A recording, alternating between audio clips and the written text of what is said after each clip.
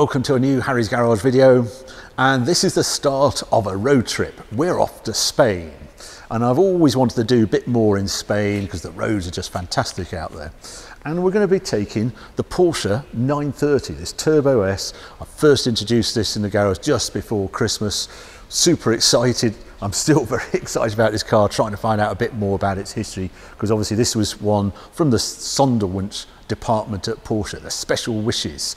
So it's enhanced in quite a number of ways, as I've explained, but some of the extra detail I found out: 3.4 litre engine, 400 horsepower, etc. We're going off to Spain. We have a ferry to catch in about 4 hours time from Portsmouth. So I'm going to take the ferry down to Bilbao. Now, I've done this before. We did it actually in the Testarossa when we went off to Morocco, and I've done bike trips out in Spain as well. 2-day crossing, and I don't know if you can hear, but it is absolutely blowing a hoolie outside. So we'll see what the crossing is like when we get there. But yeah, if you come over here, I'll show you where we're going to go. Now, I've had this map out on a table at home, because I do like a paper map. I know it seems to amuse some of you who thinks everything is just by Google these days, but a map tells you so much more, and especially where you can study it. So we have it open on the table the last few days, and we mark routes in. So we will come into Bilbao right up the top here. There's something else in Bilbao happening. It opened a few days ago. There is an exhibition there of some pretty spectacular automobile and how it fits in with design and architecture, being put together by Norman Foster. And there's some spectacular cars there. Nick Mason's 250 GTO is there. There's a Bugatti Atlantic 57 there as well. Some very special cars. So we want to go to there, but we're going to land at Bilbao. I think we're going to do the exhibition on the way back. So the first day we're going to charge down. This basically is dotted line, and come down the motorway, because where we're actually heading is this Ubeda here. It looks a wonderful place. It's a UNESCO World Heritage town and a lovely hotel there, and key to it, it's got private parking. So that's sort of why I've chosen there, because then you're in the epicenter of this area, which I've sort of done some of these roads on car launch and things. And then we'll head back over a few days. We're only there for 4 to 5 days, and then we'll be catching a ferry back to the UK. So that's the plan. And if you're wondering why we're not driving down sort of, Calais and charge across France, it's to do this bit, to get down to UNESCO there, is around 450 miles. If I drove from here to there, it's about 1,400 miles. So it takes about 15 hours of driving out. And yeah, I quite like going on the ferry, because you just land where your destination is. 8 AM in the morning, we come out of the ferry and you just get on, and it's lovely weather down there looking at it. So yeah, what we're going to do now, I'll pack all this up, go pack the car, and yeah, we'll charge off, catch a ferry. Well, morning, we're just leaving the ferry, literally just got down. I'm not quite sure why there's an alarm going on. Yeah, so I think the last time you saw us, we're in the garage, so quite a lot has happened since then. Easy run down to Portsmouth, and then joined a mighty queue to get on the ferry. I have to say, it's not particularly classic friendly, because you are ticking over and inching forward for about an hour and a half to get on the Bilbao ferry. We're literally just exiting the ferry. So this is the ramp, which isn't too bad actually. It's quite aggressive. Right, so that's the end of the ferry. Always go at a diagonal, but I'm sure you all know that one, that trick. Yeah, the crossing itself, I've done 7 crossings now, this Bilbao or Santander to Portsmouth, and 2 of them have been properly rough. When you go across the Bay of Biscay, you've got the full Atlantic sort of fetch coming at you, and it was rough enough as we went across that everything had gone. Kitchens were getting destroyed. You could hear pandemonium kitchens, and you just couldn't keep anything on the table. It was pretty deserted, the boat itself. Anyway, that's part of it, I'm afraid. It's just the Bay of Biscay is well renowned for being a bit rough. So far with the car, well, I'm surprised how many bags we got in the front nose. That was good. Obviously squashy bags, not fixed cases or anything, but I think it's 3 or 4 bags in there. I'm surprised also at how quickly the fuel gauge seems to be going down. I think the MPG isn't going to be spectacularly good on this car. We'll wait and see, but this trip will find that out. But the weather, well, after it was rain and there's very strong wind. I have a live wind map on my phone and it predicts the wind. It's the first time I'd seen purple sector as we went across the Bay of Biscay. They were talking about a 90 to 100 km/h wind, so yeah, very windy out there. But here, sun's just coming up, it's about 11 degrees outside. So anyway, first of all, passport control.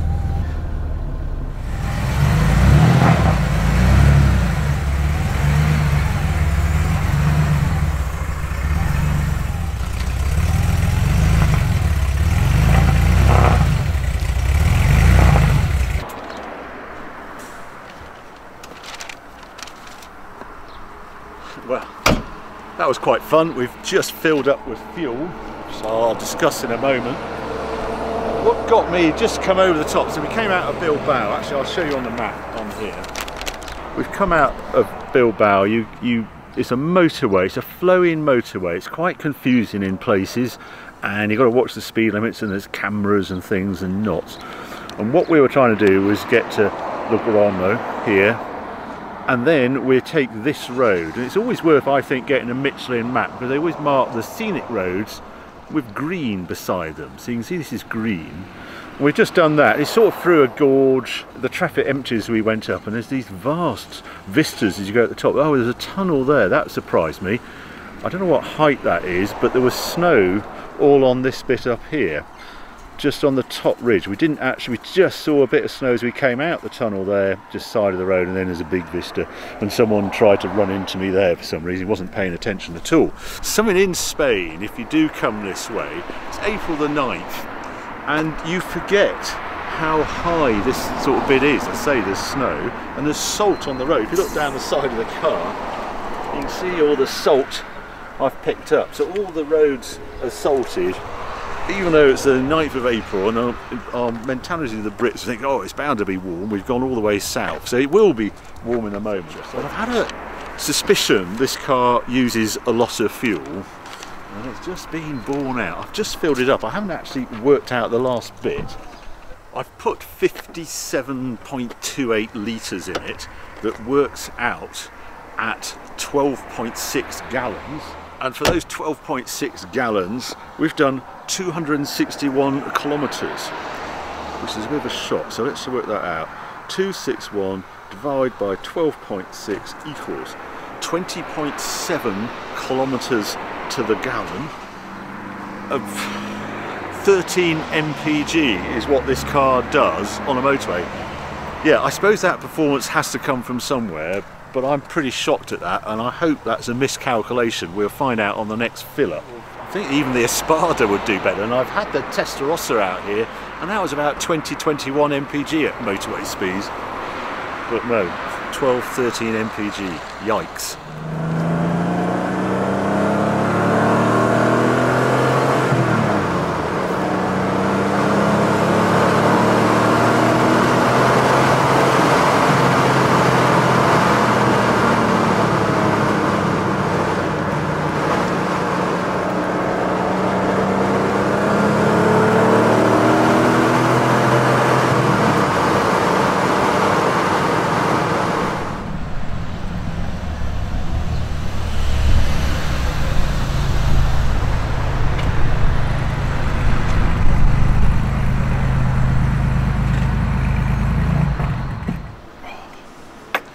That was most amazing morning. I can't believe it's 5 to 1, and what a morning that's been. Sun's out, and the road, if I just show you what we just done. Last time we were just filling up, and I was in a state of shock because of the MPG. That's Soria. Did a little bit of their motorway down, and they decided to turn off, and it's going to be disastrous pronunciation from now on. Almazan, shall we say? And you come down here and you think you'd lost, and we were following to there, Atencia, and then came down Sequenza, and that is where we're having a coffee there. That road, empty, The vistas, huge space. You feel like you're in a Western movie. At one point, the vultures came down and saw them on the road. There was someone who'd hit a rabbit and they were after it, 2 or 3, and then some circling up ahead. But just, it was the space, empty road, past a tractor or 2, and that was about it, except for one local.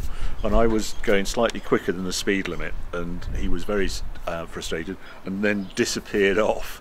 And yes, I think in quite a high speed, shall we say.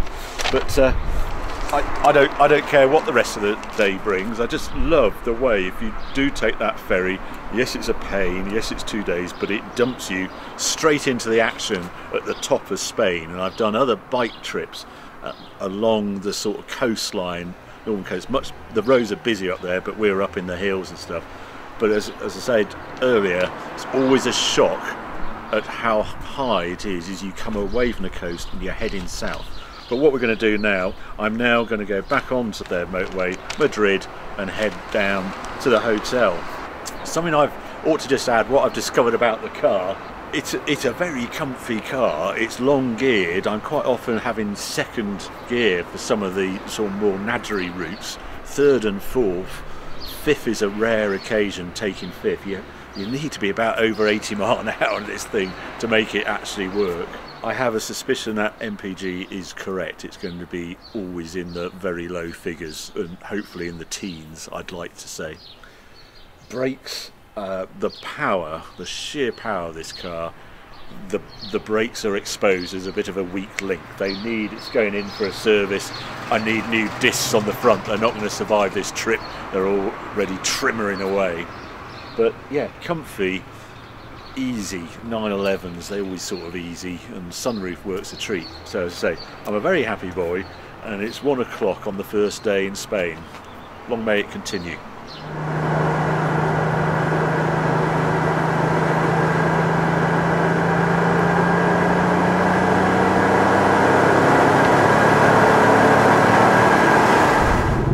Well, we're getting closer to the hotel now. I think we're only about 45 kilometres away. We went down to Madrid on the motorways, very industrial, really quite busy for a Spanish motorway, but highest speed average. And we've just turned off on the E301 that sort of cuts a corner to go into Ubeda. And I'm really quite liking it because it's warmer down here. Staring at a outside temperature gauge, 75 degrees I think that's saying, so it's on the way to 80 degrees, which is nice. Now on the motorway I actually filled up again, and this time we did about 270 kilometres before needing a fill, and I put a bit more fuel in it, and yes, it's averaged 13 mpg. I'm gobsmacked. I never thought this would drink more fuel than my Rolls-Royce Silver Shadow or something like that. Yes, it's got a lot of horsepower, but I have not used full throttle yet on this journey. But yeah, this car is a guzzler, shall we say, as you used to say in the States. But what I'm going to do now, I'm going to enjoy this road, lovely scenery outside, open the roof, and make our way to Ubeda, the hotel stop for tonight.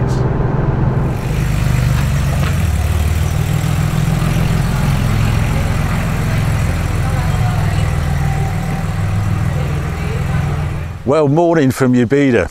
This is this town here, this UNESCO site that we stayed in last night, and I think it was spectacular. I'm lucky enough to visit an awful lot of places around the world, and there's some exceptional sights at this place. No wonder it's a UNESCO site. And then you've got the setting. Look at it. It's this vastness. And the other bit I can't get over, this place it was about 7-8 hours from the ferry, and you're in a completely different zone. It's quite a popular place at weekends, we're told, and also this is Easter. So the hotel was quite full actually last night, but it has a buzzy atmosphere. Now, I stayed in the hotel where we stayed in just because it had private parking. One thing that's really tricky in all these amazing medieval sort of towns and cities in this area, parking is at a premium. and we paid a premium, €28, to have private secure parking, which turned out to be underneath the hotel in a lift. And I had a lift up and down. We just come up from the lift now, but a lovely hotel, a bit poncy for me really. A beautiful setting, and then this glorious sort of area in the middle of it that you have drinks, and it's cool and shaded because it is warm. We got up to 80 degrees yesterday, and it's forecast to be a bit warmer today. But yeah, all working very well at the moment. And then you've got the amazing roads here, and this is the area of olive oil in Spain. All these olive groves, we drove through miles of them on the approach to here, and it just reminds me of Italy really, but it's that much closer to the UK if you take that ferry. But we're going to go further into here. I can see snow-topped mountains right in the distance there. There's still snow around in this area, and you forget how high it is. But there's some glorious roads out that way. I'll show you actually on a map where we're going. This is the area we're in down here. Ubeda is here. Cordoba we nearly chose, but parking was an issue there. Granada is pretty, I mean, it's a bigger place and still parking's tricky, but Ubeda is where we chose. And then this is the Sierra Segura, is this area here. There's some lakes at the top. End destination tonight is Alicon up there, 14th century castle. We're actually going to use a Parador hotel tonight. Anyway, I'm going to get going because we've got quite a long way to go and quite a spectacular place to go and visit. Look at it.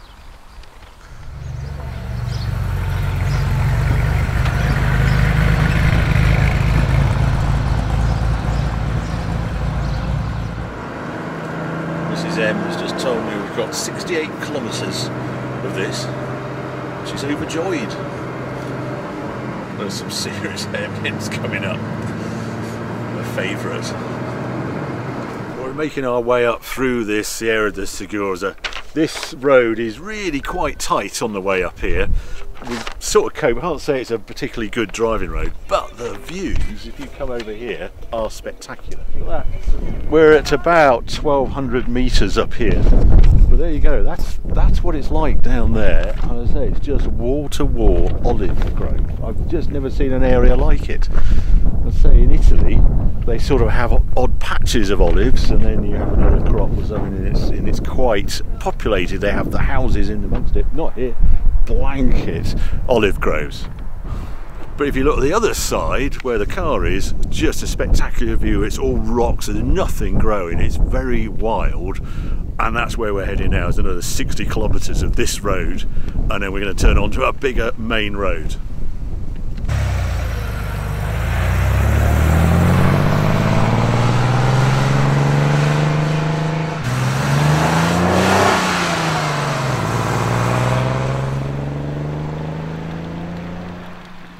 Yeah, a little summary of what happened today. Once we got up into that national park, it was a bit tedious, to be truthful. Very beautiful and empty, thank goodness, because there's no overtaking really on those little roads. But it went on and on and on. I didn't like, there was no escape from it really. So yeah, I can't recommend it fully as a place to visit. But it's very beautiful, and I'll probably go on a bike, or I'll go hiking, or go on a mountain bike or something like that.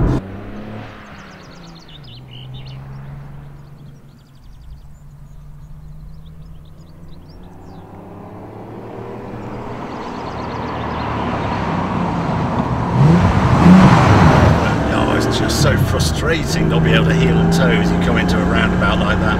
There's another one up here. Other than that, the seats are excellent. The driving position, I just love the position, so I've got to work out.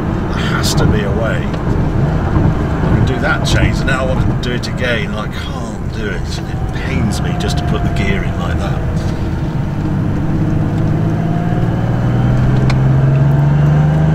And out we go. On those 5, 6. Fluttering of the wastegate. Oh, it's such fun, this car. I have got a bit of brake judder, which we need to get rid of. There you go.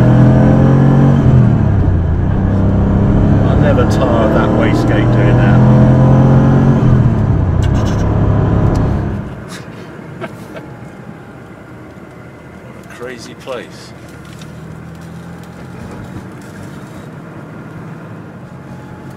Right. Is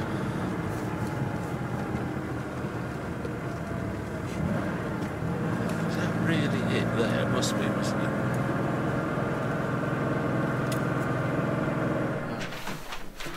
Well, morning. Welcome to day 3 of our travels in Spain.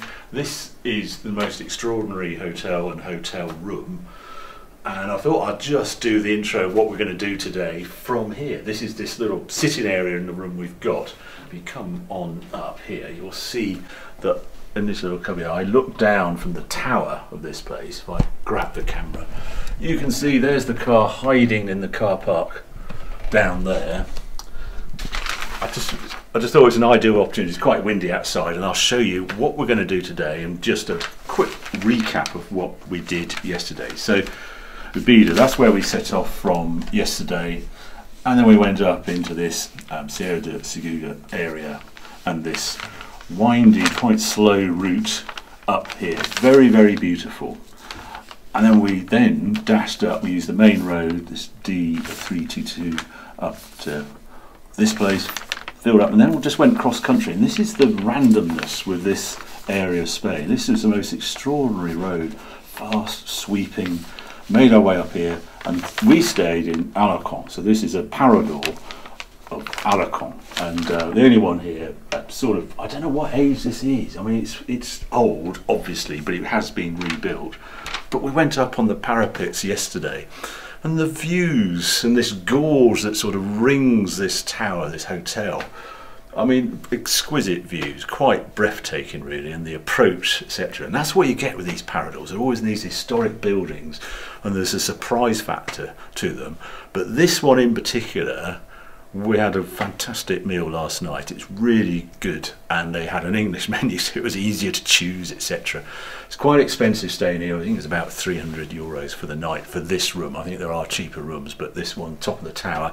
So today, I can quickly find where we are. So we are there, and we are making our way up in the end to Sequenza. So we're staying in another parador there, a historic building, but we're just going to explore this area of Spain. So we're to the east of Madrid.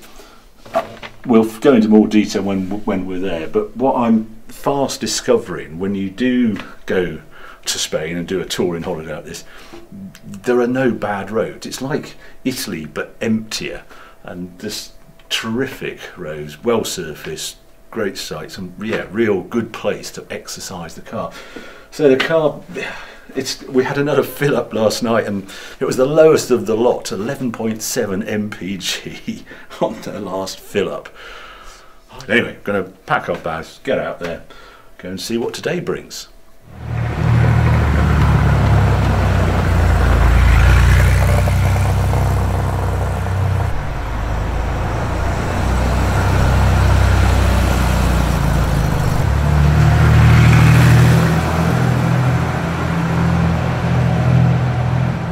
Just one of the peculiarities of the air-cooled Porsche 930 like this is how you do top up the oil, etc. And I can see from here the pressure is fine, temperature is fine, but you leave it ticking over once it's warm, and the oil, this is the oil level, and it should move a bit into the white, and it's not moving into the white, so I'm just going to top it up, I think. But you can't top it right full apparently, because then it spills out. So it's this weird balance, but there is a dipstick, but I've got to turn the engine off and quickly go and do the dipstick, because it will drain out of the tank you measure it from. All very peculiar, all very 911. Right, oil highs around here, I don't know if you can see that. That's where it is. Absolutely impossible to try and put oil in, but there is a dipstick. There's the dipstick. And there we are. I think it's just at the bottom.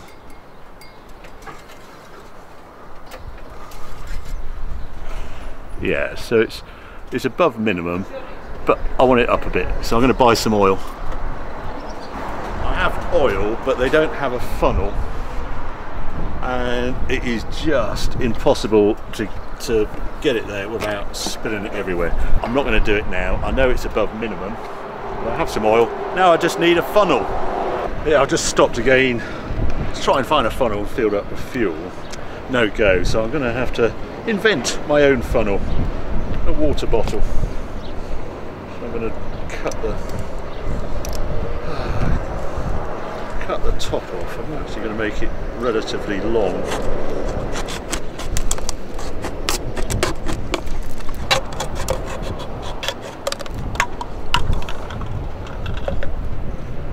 It's a bit better. Give that a go.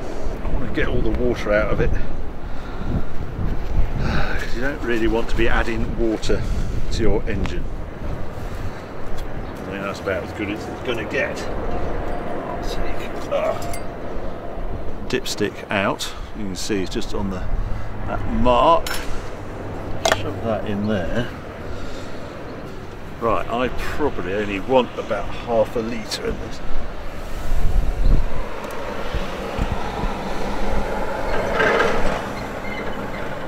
Perfect. Yeah, it's 500. Good. Quite pleased with that.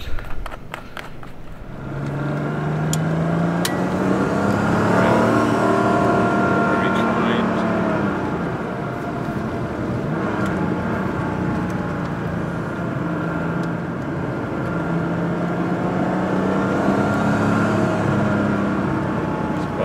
Balancing the turbo boost on a road like this. Whoa! So you get a little bit of understeer, that espace.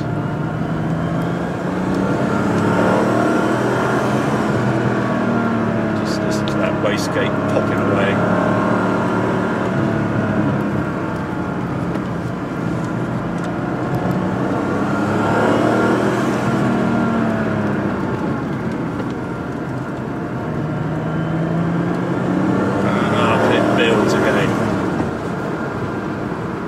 We've been following this CM 2106, this road that goes through a sort of national park. We're right up, it's all these escarpments and sort of limestone escarpments. It's just vast, this area. I can't get over it, but we stopped for lunch, a lovely little place just en route. Sorry, I can't tell you where it was, but I can't get over how this road just continues. It doesn't have a sort of crescendo. It's not a pass like when you're in the Alps, you're going over the top. It's just beautifully prepared roads. They're really good roads. And every now and then there's sort of a knot of bends, and then it opens out, and then there's another little knot, and the scenery remains fantastic all the way. Just a slightly steeper bit here, so yeah, 13%. It's quite steep actually. It's about 1 in 8, isn't it, in UK speak. There's also a bit of a magic moment. I'm just seeing that we're almost at 1,000 kilometres for this trip. We're at 995 at the moment. It's dropping down into this valley, I think.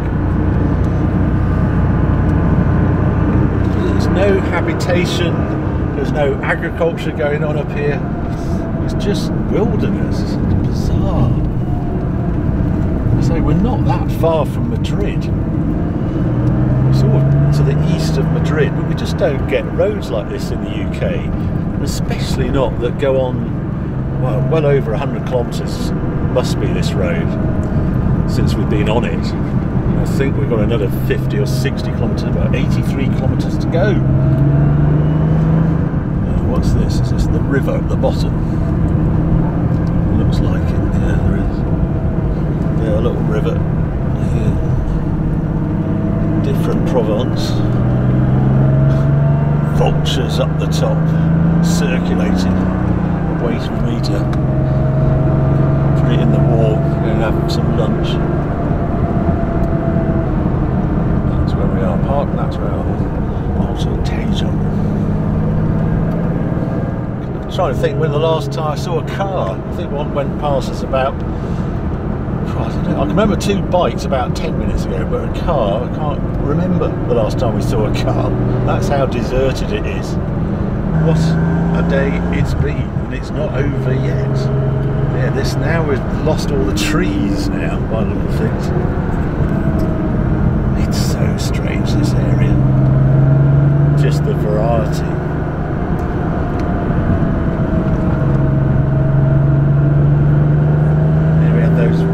straight roads. Oh, look out, here we go. There's 1,000 kilometres just coming on. There we are. So we're 1,000 kilometres into this trip, so 620 miles. Yeah, anyway. I'm going to carry on, otherwise I'm just going to say, look at this amazing deserted roads for the next 2 or 3 hours, which will be very boring, but yeah, I'll catch up with you again, probably in the morning. We'll just see the final bit of this journey, because there's a desert region I've always wanted to visit, and we're going to have a look at that tomorrow.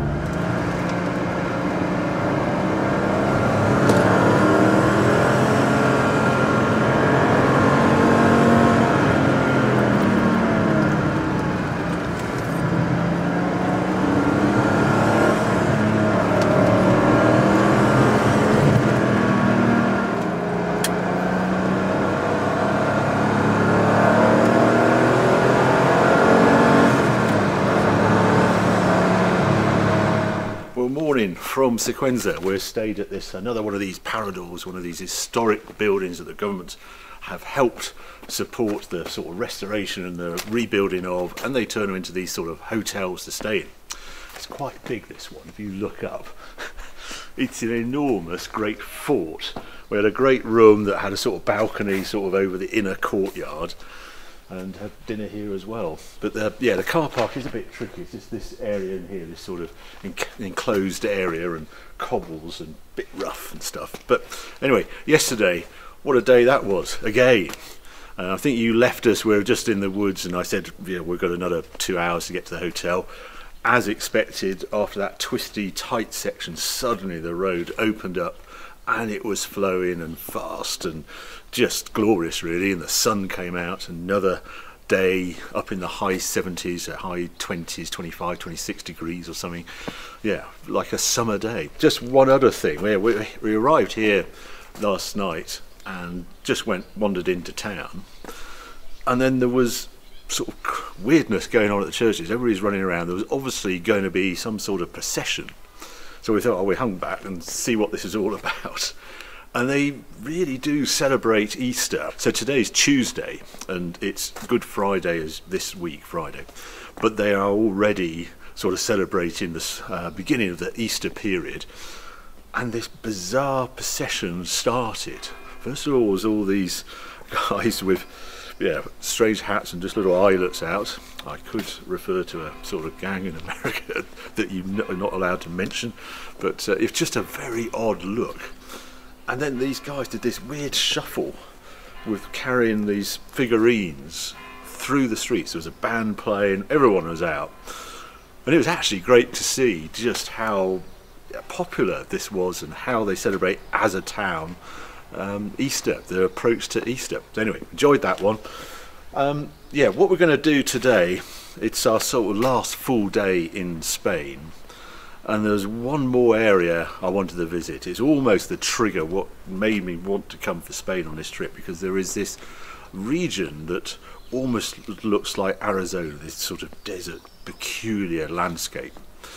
And it's the Sunday Times did an article on 5 hidden gems of Spain, and it was in there, and that's where we're going to end up today. So I'm going to show you a bit of Spain that I've never visited before, that has most extraordinary landscape. So better get going. The sun's actually out. We had a great big thunderstorm last night. If you look at the car, yeah, it's had a little wash. It's quite wet. There's a bird deposited some deposit on the bonnet, which is winding me up, but yeah, need to fuel up. And we've got about sort of 2.5 hours to get to this desert region, and I'm sure the roads are going to be terrific anyway. So yeah, go fill up, get going. This is where we're heading, this Park Natural, this completely different sort of landscape, moonscape almost, I'm hoping for. Yeah, you can just see the start of it over there. But yeah, after leaving that Parador, we had more rain, went over the top, big open roads, didn't really matter, and then it just got quite industrial as we headed further east. I really don't know what to expect from this. It's a vast area, aren't that many roads within it, so I'm not quite sure. Is this it? Do we go down here? So sorry, we're making this up as we go along, as you can tell. There it is.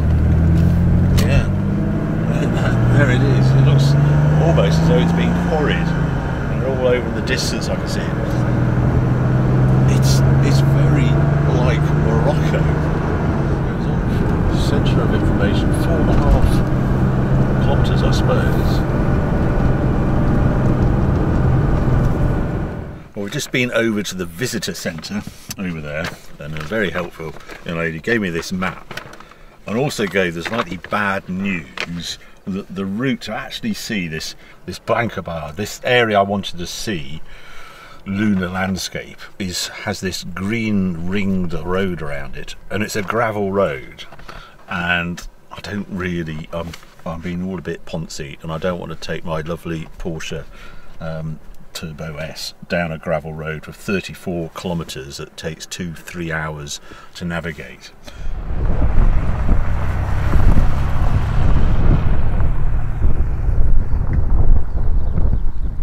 Well, this is where I wanted to see in Spain during this trip.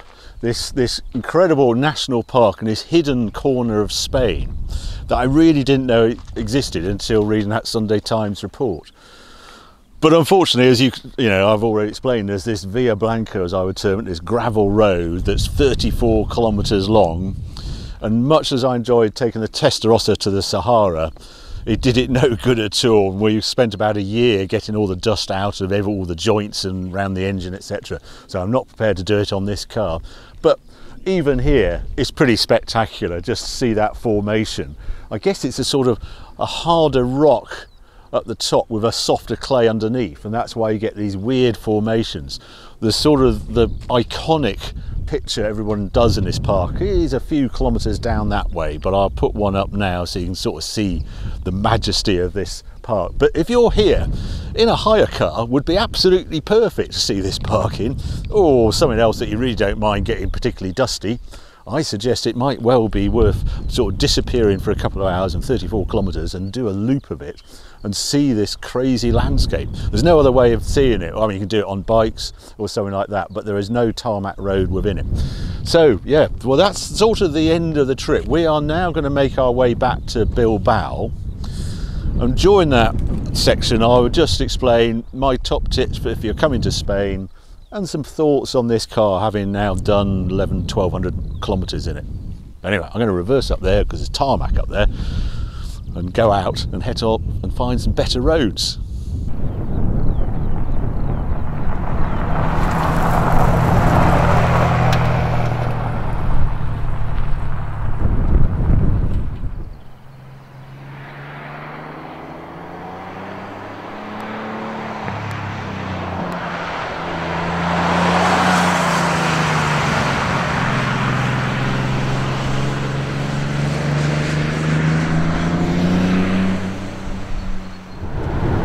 Great to see that area, but yeah, trying to summarise our few days over Spain just from a travel point of view as quickly as I can. Well, one, I've really enjoyed it, and the overriding factor I keep coming back to is it's vast, it's open, it's well tarmacked, but it's empty.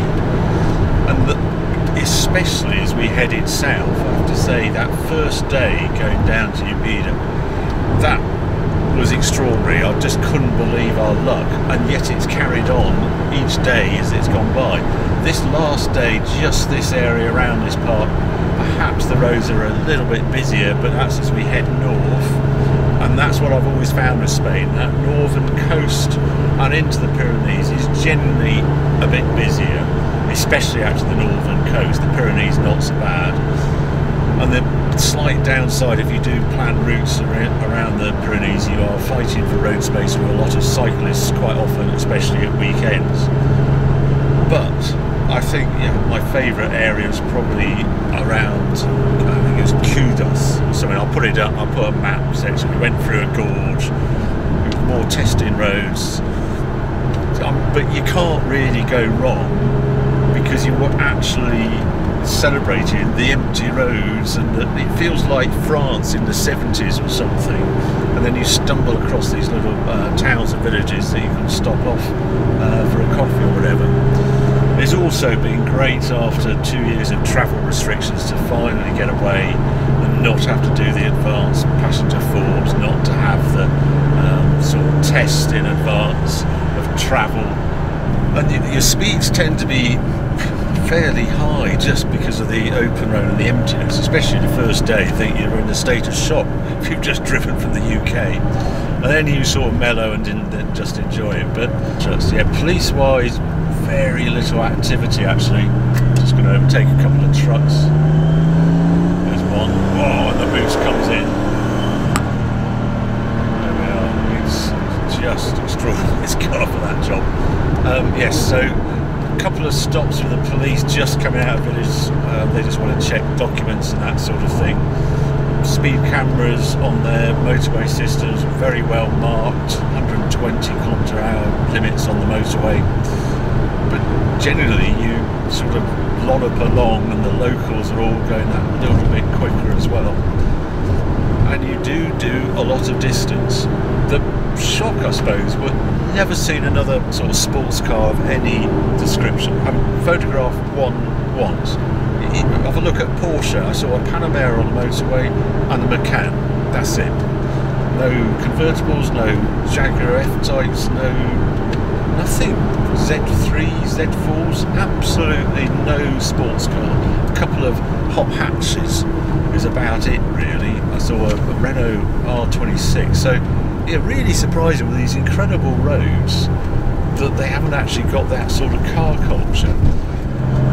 So I think that's the one advantage perhaps Italy has got over Spain, is the car culture. You've got the Ferraris, you've got the museums, all sorts of areas to visit which related to cars. That's less easy to do in Spain, but the plus side are the empty roads, the vistas, the scenery, everything's just as good. And I like the way, if you come by ferry, you're straight into the action. You can't get a ferry to Italy, you have to get across France first. So yeah, that's my summary on the sort of travel side of things. Turning to the car, well, Porsche 930, we just do some of the sort of 911-ness of it. They're very malleable car, the 911. There's more space, you've got that front area, but you've got this massive bonus of having the rear seat area which you can fold down, so you can carry more in the car than you might expect. Other little things I love, if I just do this, the sunroof, I love the way the sunroof actually opens there. When I look up, I look at sky, and there is no sort of buffeting from it whatsoever. I'm going to close it again. So I use that quite a lot. Just when you're coming into town or something like that, and you just want to cool the car down. They're little as well, so you can sort of fit them places. And if you're travelling somewhere where there's sort of medieval towns and they've got little tiny streets, it's very handy being in a 911 instead of some enormous super wide supercar. So I like all that as well. Now, turning to this car, this 930 Turbo S, what have I learnt on this trip? Well, one, it's a great GT.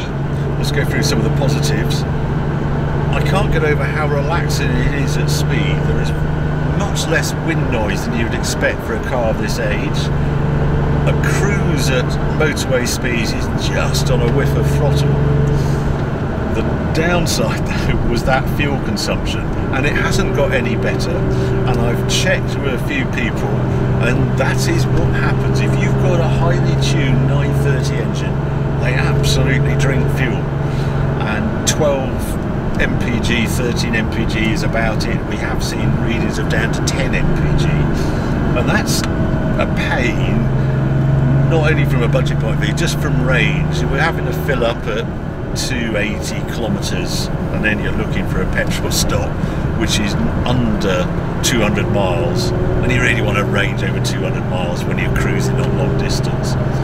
But that's where the performance comes from. They run them extra rich to get you cool the tops of pistons. It's something you do. I borrowed that Bugatti Chiron from, and they have equally bad fuel consumption. So it's a 930 or a Bugatti Chiron is the same. Weirdly, The Countach is better, 16, 17 mpg, but the paragon of the 3 supercars I own is the Ferrari Testarossa that will do 20 mpg plus on a motorway cruise, almost twice as good on fuel as this Porsche 930. Who would have believed that? Other things I loved about it, the turbo push, God, it's addictive. And I've got so many clips of sort of overtakes. You come across a truck into third, hits boost, there is no other car that can overtake like this one. Really enjoyable. And I like it's sort of the taller tyres and things, the sort of comfort through the testing corners. It doesn't feel as sharp on the steering as a modern car. That's what we get from those super low profile tyres. With these taller tyres, there's a different sort of feel the steering, but steering feel is epic. It's always just talkative, it's just rolling as you go around the corners, always some chatter coming through the wheel, and I absolutely love that. Brakes have been tested on this trip, and I'm going to have to fit new discs. It had a little bit of judder before I came out, and it's much worse now. So I've really enjoyed this trip. I hope you've enjoyed joining us on this trip around Spain. We're heading to Bilbao now, and then there's this exhibition that I'm going to have a quick look at while we're there, which has been curated by Norman Foster, etc. And it's got some epic cars. But for now, no, I'm just going to enjoy the final bits of these empty, deserted, wonderful roads, the 70-degree heat, and the turbo boost for a little bit longer. But I hope you enjoyed the video. If you have, keep watching, keep subscribing, more videos coming along very soon. Thanks for watching.